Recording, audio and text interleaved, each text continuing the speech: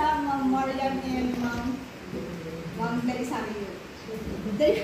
Ang daka malagi po noon kasi neri na ako kasi last quarter kadiliya ng place. Naalog-alog tayo. we have been experiencing aftershocks pa within these days or even yesterday ada kailangan video kasi kung narit na tayo ako. Ako napansin. Busy na tan. The Reviver College of Bangal High School Department will temporarily utilize modular students tapos further maadal ta. Teka ko maiwasan na pong adala ta lines 71. So no sakbay ko mga sakbay ko mga iyawit at ako check-an tayo kung matap ng advisor or subject teacher for an electronic copy of the module. Okay. Diba po nun, dati makapupuka kayo, tas no page. Later na ako po grabe na kloti group chat kasi dak pala ka mga digiti accounts ko. So, nga mataapin ko kayo nga 3-day extension, depende ng valid jive reason. Yung napo nung masabot na ako dyan. Ada ko mag-ijay. Kasi ito nga, observe ni. Nung kumaagi ko tayo, agisuro tayo man, agisura tayo, gira-write na yan worksheets, datap na tikasta, at least adala ka mo basa na. Kaya nadan ko lang in that way, ada maadal. So, performance task, usually, maalala tayo natin, or makukubra na yung being on the last week of the quarter. Really ako. Sabi lang ako matay sudat yung mga ubra. Then always observe etiquette in communicating with class advisors, coordinators, office personnel, and heads. Be polite in dealing with your subject teachers and classmates. No, maging polite yung students kanyani, rest assured nga polite ka rin lang ng sundan. As ang ma-respect begins, respect mo lang ang and as well as the parents or guardians, together with the teacher maglang or the subject, teacher or advisor. Especially in answering the modules and performance tasks. Always provide the source when downloading from the internet, paraphrase or rephrase if necessary.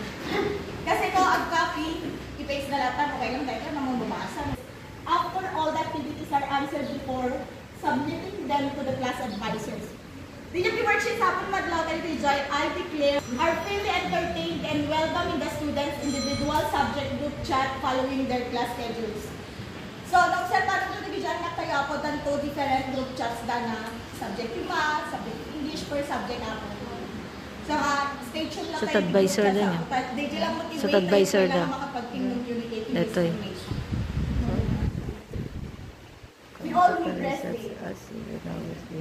Then, contact information such as CP numbers, emails, FB accounts should be provided to class advisors for easy and fast communication. So, nagsupikat kaya po nga, ada ko habang kayo makikipot na 20 sa mapulo kasi ngayon ni karedikat for the mortuary and class or club fees will be collected as needed.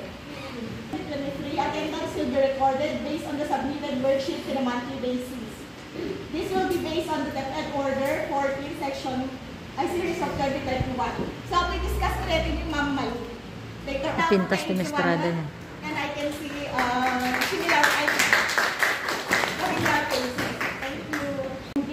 Ni Ma'am P, absent man. So, 106 na module sinay-submit mo na nga Domingo, na nga week, divided by 12, and that is 0.5 times the number of school days in a week. So, malimang daw, so 0.5 times 5 equals 2.5. 3 days absent. Absent to. Tanlo ti present na duwang aldaw ti absent. Oh. So, mawag na ito di malalaw. Tata, nangagsakit isi uwin. Na tatirason matagsadot ay anak kayo, dukaan natin yung deposit. There's the Family Reviver College of Bangal and siya po grade 8 religion teacher. Hamze. Allow me to present with you the guidance services under high school department. So the pagkakapuan na lalagay activities nga ikan conduct. So we have 6 services. First, information. Second, individual inventory. Third, counseling. Fourth, testing. Fifth, placement. And sixth, follow-up. Under information, this service makes available to students certain kinds of information. Any activities that disseminate information. So for example, activity natin orientation about the guidance services. This is what we are doing now. So that's under information service. And then we also have mental health program, career guidance program, and homeroom guidance program. I-explain ko later on po. Next, in updates, announcements that are meant to be public. Yung Facebook group naman po, so please join this group, pero preferably student can join. Di tama class advisors na gitaan sa iran na tubig. So the purpose of the homeroom guidance program is to monitor the progress of students